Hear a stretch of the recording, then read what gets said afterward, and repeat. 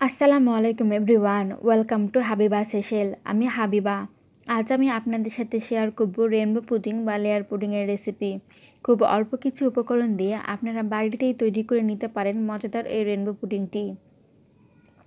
এই রেনবো পুডিংটি অনেক কালারফুল হওয়ার জন্য দেখতে খুব অ্যাট্রাকটিভ লাগে, তাই আপনারা চাইলে এটি যে কোনো পার্টিতে একটি ডেজার্ট আইটেম হিসেবে ব্যবহার করতে পারেন। এই রেনবো পুডিং দেখতে যেমন সুন্দর, ঠিক খেতেও তেমন সুস্বাদু। তাহলে চলুন দেখে নিই কীভাবে আমরা এই রেনবো পুডিং বা লেয়ার পুডিংটি তৈরি করব। মজাদার এই রেনবো পুডিংটি তৈরি করতে আমাদের যা যা লাগবে তা হলো,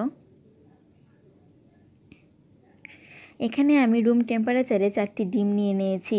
ডিমগুলো অবশ্যই রুম টেম্পারেচারে থাকতে হবে, আর ডিমগুলো ফ্রিজে থাকলে 1 ঘন্টা আগে বের করে ফ্রিজ থেকে নর্মাল করে নিতে হবে। এরকম একটি মেজারমেন্ট কাপ দিয়ে আমি 1 কাপ চিনি নিয়ে নিয়েছি। এই চিনি আমি পুডিংয়ের মিশ্রণ তৈরিতে ব্যবহার করব। নিয়ে নিয়েছি 3 টেবিল চামচ চিনি। এই চিনি আমি ক্যারামেল তৈরিতে ব্যবহার করব। লাগবে 1/4 কাপ গুঁড়ো দুধ। গুঁড়ো দুধ ব্যবহারে পুডিংয়ের স্বাদ অনেক ভালো আসে, আর পুডিংয়ের মিশ্রণটিও অনেক ঘন হয়।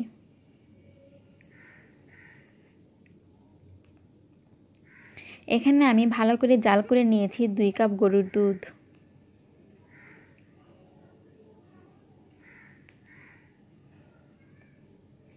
লাগবে 1 চা চামচ ভ্যানিলা এসেন্স। এই এসেন্সের পরিবর্তে আপনারা এলাচ গুঁড়োও ব্যবহার করতে পারেন।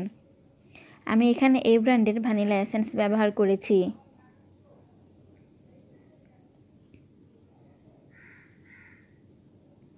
আর আমাদের লাগবে ফুড কালার। আমি এখানে গ্রিন এবং রেড এই ফুড কালার ব্যবহার করেছি। আপনারা চাইলে যে কোনো কালার ব্যবহার করতে পারেন।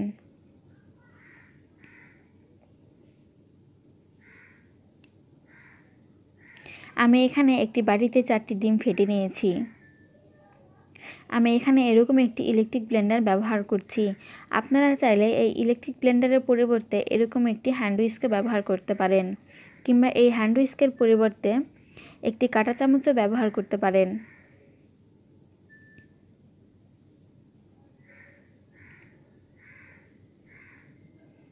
এখন আমি এই ব্লেন্ডারে ডিম এবং চিনি ঢেলে দিব।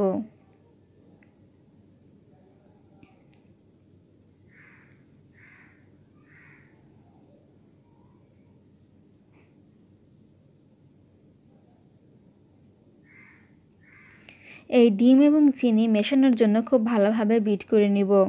ততক্ষণ পর্যন্ত বিট করতে হবে যতক্ষণ না পর্যন্ত চিনি ডিমের সাথে ভালোভাবে গলে না যাচ্ছে। এই জন্য খুব ভালোভাবে বিট করতে হবে যাতে করে চিনির কোনো আস্ত দানা না থাকে।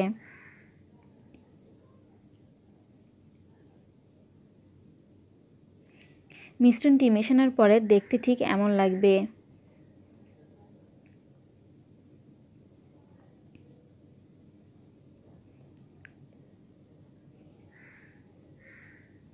এখানে আমি এমন একটি বোল নিয়ে নিয়েছি।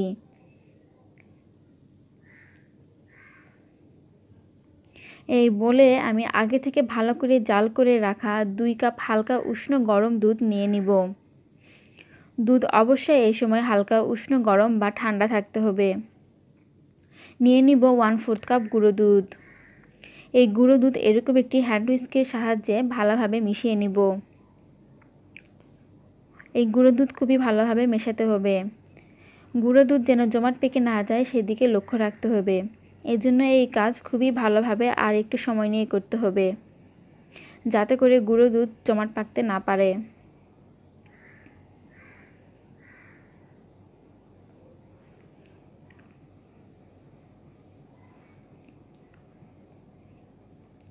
এখন ডিম এবং চিনির মিশ্রণটি দুধের সাথে ভালোভাবে মিশিয়ে নিব। এই সময় অবশ্যই লক্ষ্য রাখতে হবে যাতে দুধটা হালকা উষ্ণ গরম থাকে বা একদম ঠান্ডা থাকে, কারণ দুধ বেশি গরম থাকলে দুধে ডিম চিনির মিশ্রণটি ঢালার সাথে সাথে মিশ্রণটি জমাট বেঁধে আসবে।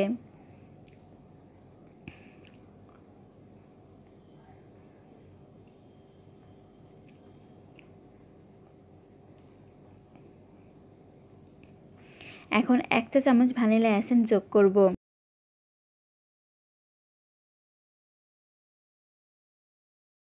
এটি সম্পূর্ণ অপশনাল, আপনারা চাইলে এটি স্কিপও করতে পারেন। খুব ভালোভাবে মিশিয়ে নিব।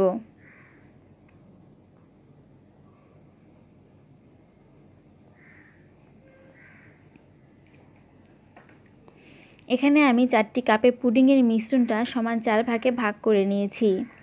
এখন আমি একে একে ফুড কালার অ্যাড করে দিব। আমি এখানে গ্রিন এবং রেড এই দুটো ফুড কালার ব্যবহার করেছি 1 চা চামচ করে। আপনারা চাইলে যে কোনো ফুড কালার ব্যবহার করতে পারেন।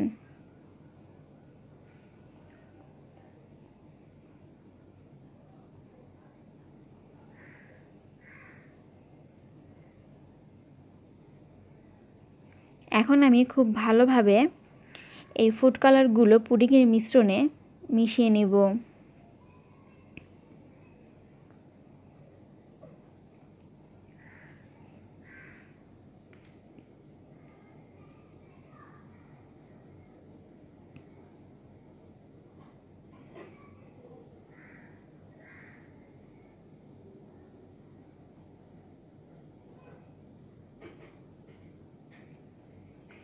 এখন আমরা পুডিংয়ের জন্য ক্যারামেল রেডি করব।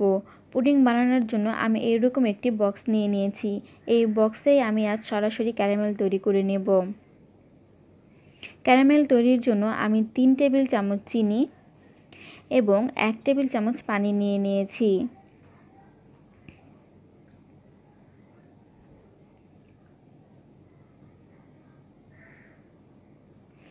এখন ধীরে ধীরে এভাবে জাল করে ক্যারামেল তৈরি করতে হবে।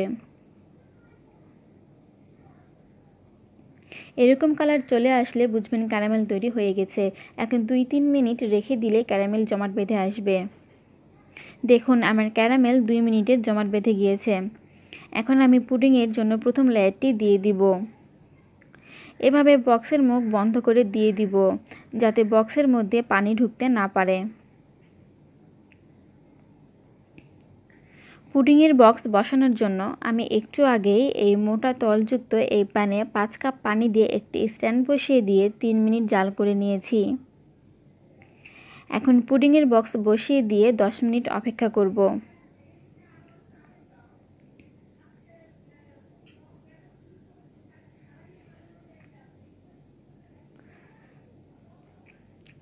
দশ মিনিট পর আমার প্রথম লেয়ারটি ভালোভাবে জমে গেছে। এখন আমি এভাবে দ্বিতীয় লেয়ারটি দিয়ে দিব। এ সময় চুলার আঁচ মিডিয়াম থাকবে। আর লক্ষ্য রাখতে হবে পানি যেন শুকিয়ে না যায়। এক্ষেত্রে পানি শুকিয়ে গেলে আবার একটু পানি দিয়ে দিতে হবে। আবারও আমরা 10 মিনিট অপেক্ষা করব। এভাবে আমরা আরও 2টি লেয়ার দিয়ে দিব। সবগুলো লেয়ার ভালোভাবে হয়ে গেলে আমরা চুলা থেকে নামিয়ে ফেলব।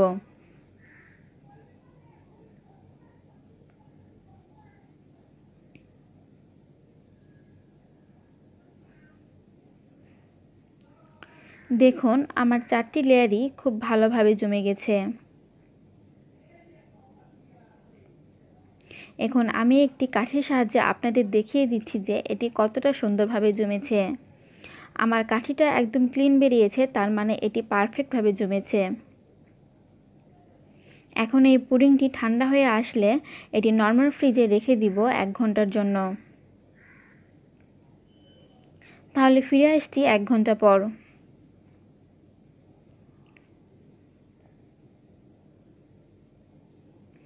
1 ঘন্টা পর পুডিংটা আমি ফ্রিজ থেকে বের করে নিয়েছি। এখন আমি এরকম একটি ছুরির সাহায্যে পুডিংয়ের চারপাশ এভাবে ছাড়িয়ে নিব, যাতে করে পুডিংটা আমাদের ঢালতে সুবিধা হবে।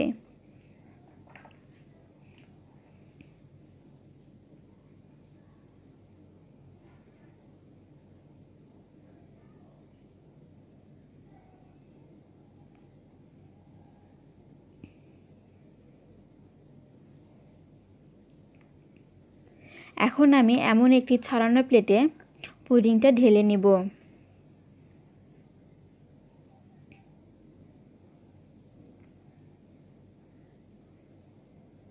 এই কাজটি খুবই সাবধানে করতে হবে।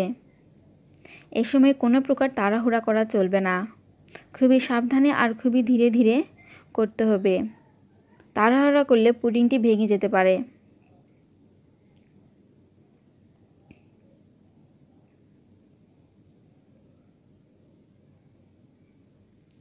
দেখুন পুডিংটা কতটা সুন্দর এবং পারফেক্ট হয়েছে।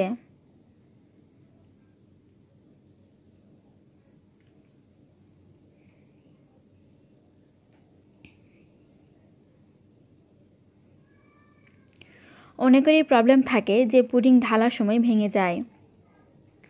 আমার রেসিপি ঠিকভাবে ফলো করলে আর সবগুলো উপকরণ ঠিকভাবে দিলে আপনাদের পুডিংটিও আর ঢালার সময় ভাঙবে না। আপনাদের পুডিংটিও তখন আমার মতো এরকম পারফেক্ট হবে। তাই চেষ্টা করবেন সবগুলো উপকরণ ঠিকভাবে দিবার আর রেসিপি ঠিকভাবে ফলো করার।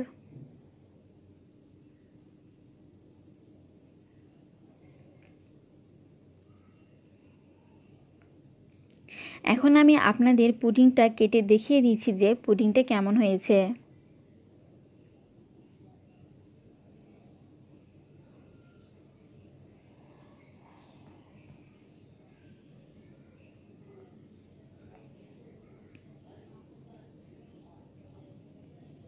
পুডিংটা কতটা সফট হয়েছে দেখতেই পাচ্ছেন।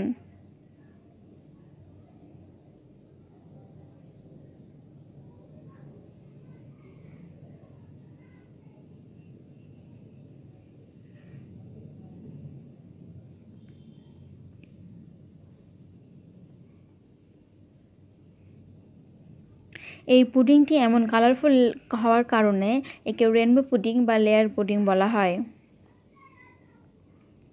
এই পুডিং দেখতে যেমন সুন্দর ঠিক খেতেও তেমন সুস্বাদু। আমার আজকের রেসিপি যদি বাসায় ট্রাই করে থাকেন তাহলে অবশ্যই আমাকে জানাবেন। আমার রেসিপিটি যদি আপনাদের ভালো লেগে থাকে তাহলে লাইক দিবেন আর সাবস্ক্রাইব করবেন। আগামীতে আমার তৈরি আরও রেসিপি দেখার জন্য অবশ্যই সাবস্ক্রাইব করে পাশে থাকবেন।